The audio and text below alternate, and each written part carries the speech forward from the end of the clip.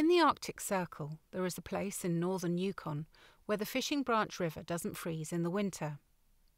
Here, grizzly bears continue to chase salmon in temperatures of -30 degrees, their wet fur instantly freezing as they get out of the water.